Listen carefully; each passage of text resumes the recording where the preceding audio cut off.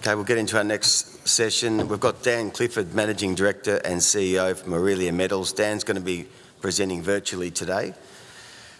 Just an introduction on Dan. Dan joined Aurelia as Managing Director and CEO in November 2019.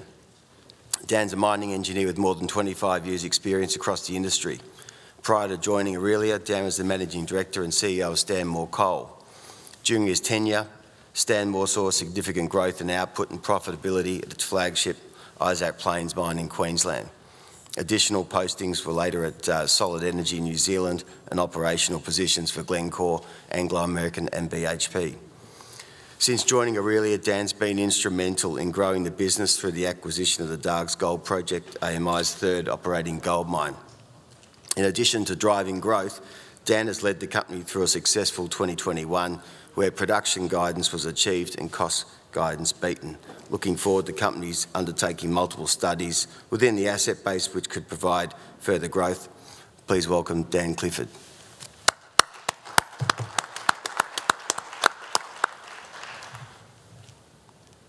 Thank you, Marcus, for your generous introduction, and good morning to all the diggers this year. We could just move straight on to slide 3, please. I've been very much looking forward to this opportunity for a long time now, as I believe Aurelia is really on the move. Our vision for the company is being put directly on the ground, and the execution of our strategy has been aggressive and real and happening right now as we speak. Let's move on to slide 4, please.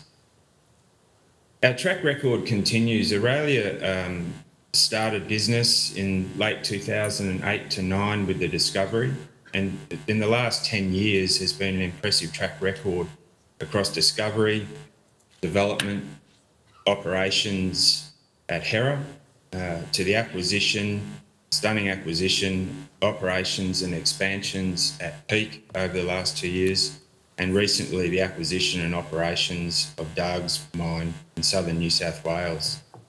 All these moves are generating growth and healthy margins within the business. Just move to slide 5. I've been recently quoted as saying for Aurelia, it's about delivery in the short term and thinking long. And this morning, I'd like to step through that approach, covering a quick look at FY21, more importantly and informatively, the assets we have in the group, and then moving to look forward with the company. Just move on to slide 5, please. Oh, sorry, you're already there. The momentum in the company has been only increased as a result of the last few years. There's been significant steps taken, including standout improvement in our health and safety and environmental outcomes. We could just flip back to slide 5, please. And community, and recently diversity and climate change moves with the broader Church of ESG. FY21 guidance in its entirety was met or beaten, and we've added and integrated the Dargues operation into the portfolio. In conjunction with this, continued a large investment into exploration across the recently found Federation deposit, which is part of the Hera complex, Great Cobar and Kairos, which is part of the Peak operation, and more recently Dargues at depth and along strike, and with results on all 3 fronts. These outcomes drove a roughly 63 to 64% increase in the resources across the business. And with that, with the completion of the Federation scoping study, commencement of early civil works, feasibility study underway for that deposit, pre-feasibility for Great Cobar, there's huge potential for unlocking significant conversion of resources to reserves over FY22. In short, we've given ourselves the opportunity to grow these returns into the future with the last year's efforts. Just moving on to slide 7, please. Looking at our operating portfolio consisting of 3 operations established in central New South Wales and down into the southern districts of New South Wales, including Peak, Hera and the Dargues operation. In combination with these, Aurelia controls significant exploration country, predominantly from the Peak operation down towards Nymagee and the Hera operation, but also in front of Dargues. They're highly prospective exploration, and they're right in front of all three assets. That comment of highly prospective, I think, is validated by the recent discovery of the Federation deposit in 2018, and I'll cover that shortly. So move on to slide 8, please. Peak has a long history. A lot of people in the room will be aware of it. Aurelia acquired it in 2018, and it was truly a transformational acquisition for the company. It consists of 2 undergrounds in the north and the south. High-grade polymetallic ore bodies producing gold doré, and after a processing upgrade in 2018-19, also now produces separate copper, lead and zinc concentrates. We move over to slide 9. Peak will produce in the range of 53 to 58,000 ounces this year, and approximately 30,000 ounces of base metal concentrates, with a production target perspective giving roughly 7 years of mine life in front of the mill. Moving to slide 10, please. The combination of the extensions to Kairos and repeat opportunities, mainly gold, copper and lead zinc opportunities, and the Great Cobar deposit really shaping up, particularly with copper. The future looks very bright for the Peak operation. Moving over to slide 11, please. The second group, or in fact the original in the Aurelia portfolio, is with the Hera Federation complex. And just to note, in the top right-hand corner of the photo on this page, you can see the red dot. That's the approximate location of the Federation deposit. It's only 10 kilometres to the south of the existing MIA.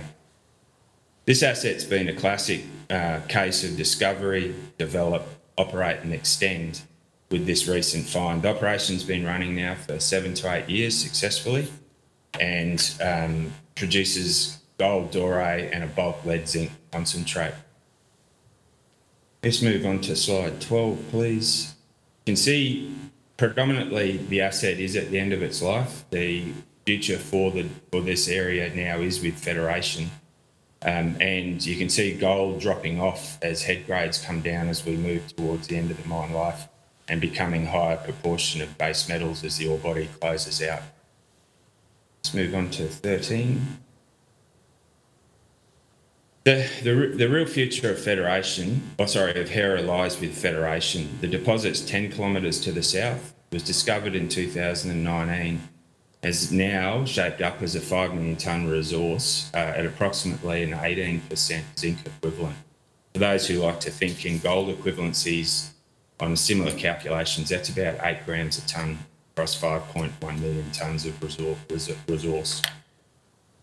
It's one of the greatest discoveries in the Cobar Basin in recent, I'd put it to 20 years, and as mentioned, remains open in all directions, and is subject to intensive ongoing drilling, as you can see on the slide. Moving to 14, Dargues is the most recent acquisition. We acquired it in December 2020, and through the March quarter and into the June quarter have now successfully integrated into the Aurelia business and ramped it up to its physicals of full capacity across development, ore production, backfill placement and throughput and recoveries. Head grade, let's move over to 15. Head grade increases with depth. We have had some headwinds certainly through the June quarter of bringing the grade onto the plan, but we're looking roughly at a 4-year mine life from the production target, grading about 4.9 grams a tonne across that 4-year period. Moving to 16, please. The real future for Dargues, not only as reserves in the ground for the business and a lowering cost structure, but the asset was completely under-drilled during the period in which we were looking at it. And since then, we've done now roughly 20,000 metres of drilling, testing in between loads, and we'll now move to at depth, which you can see on the slide, and to the western portion of the operation. The real thesis through our business is that we can see not only a resource extension there, but also a capacity increase in the mill as we take it through the studies this year to extend the mine life. Move to 17.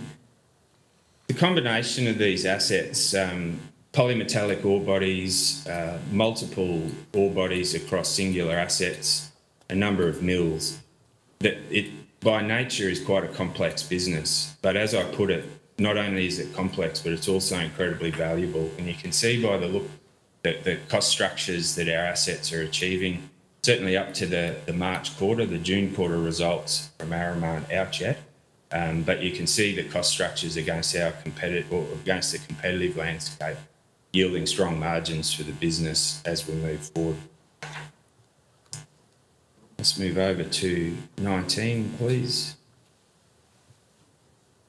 The outlook for the business is strong. We're looking this year, we've set targets for guidance on a single year basis this year of 13% increase in gold, approximately 15% increase in base metal production, across all three assets, but an increasing all-in sustaining cost structure as the assets move away from a heavy load of growth capital, now moving into sustaining capital as the operations start to mature or along the trajectory of growth that we've set them. Moving over to 20. Another way that I like to look at this, and you can see the growth trajectory over the company now with the FY22 estimates built in. Looking at purely on a gold basis, we're more or less equivalent to the FY19 peaks. But as Hera has come off, we've acquired Dargues, and that will backfill the Hera decline until we bring Federation on. But really importantly, and to the heart of my comment about polymetallic ore bodies being complex, they're also incredibly valuable. And on a gold equivalent basis, we're forecasting a record for the company at just on 200,000 ounces gold equivalent for the year. Moving over to 21. So that pretty much summarises the asset base, what we're looking at and where we've come from. Really clearly underpinning our moves forward with the company is all about our strategy. It's simple, it's durable, and it's very much focused on growth in returns over the next 3 or 4 years.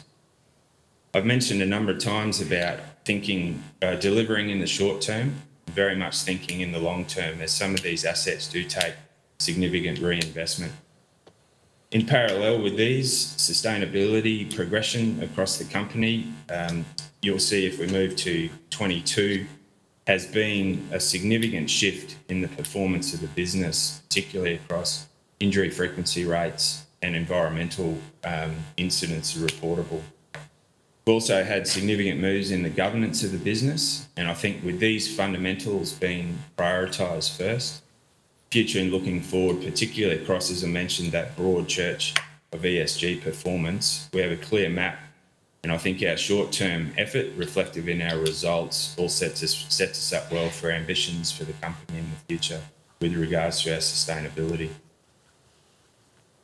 Moving over to 23, please.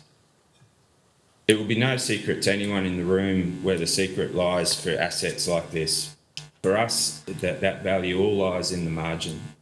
And that combination of forcing the unit costs down with the mills at full capacity is part of the strategy, and we are adding, on average over the last 3 years, 8 to 15% per annum increases in the throughput of our mills, and the disciplined prioritisation of the highest value material to those mills. And for example, at Peak, we're dealing with 6 or 7 separate ore bodies, all of different polymetallic grades, and the prioritisation as early as possible is where the value lies. And then with that investment in the drill bit and the incremental capacity increases, the extension of these lives in front of these well-capitalised sites now, we believe is where the short-term returns to shareholders really start to grow. Moving to 24, please. This is, for us, probably the key to our strategy, and you can't just get a group of assets to this level. The company over the last 3 or 4 years has really given itself the opportunity to enable a portfolio approach, but also create clear tension between the investment in the drill bit and the extensions of the ore bodies in front of those assets, giving great IRR, but also continuing to look at other opportunities in direct competition with those returns from exploration. And we believe that combination is the real success, or will be the real success for the company into the future. To move over to 25. And finally, it's all about returns. That's why we're here. Underpinned with a simple strategy, looking to move through either organic or inorganic growth in front of these businesses to a 4 or 5 asset portfolio, primarily focused on improving our cost base and putting more reserves in the ground.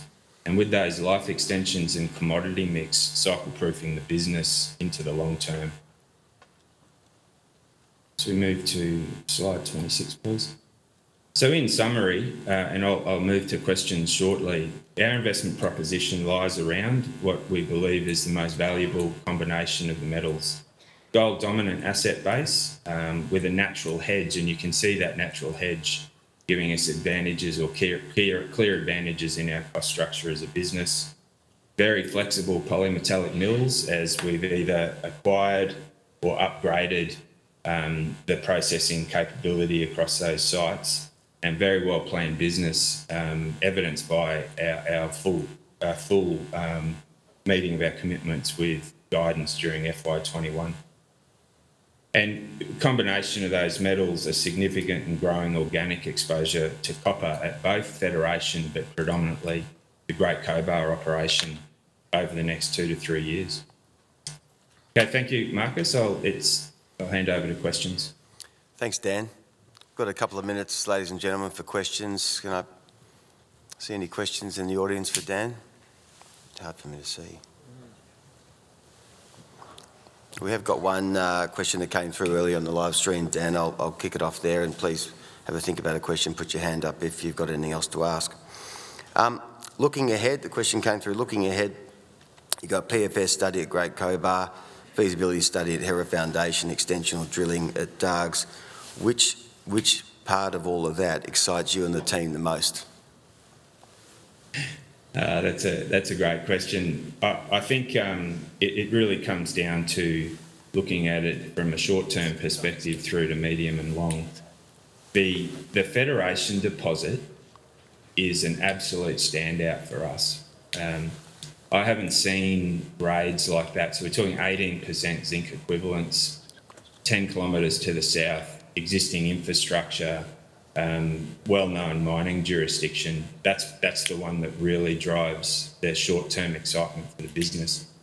Now, added to that, not only are we doing the the feasibility work, we've already pretty much commenced early civil works on that asset as we drive towards approval for the decline. So get more and more excited when you start seeing boots on the ground for such a valuable asset. I think that's really driven in the short term.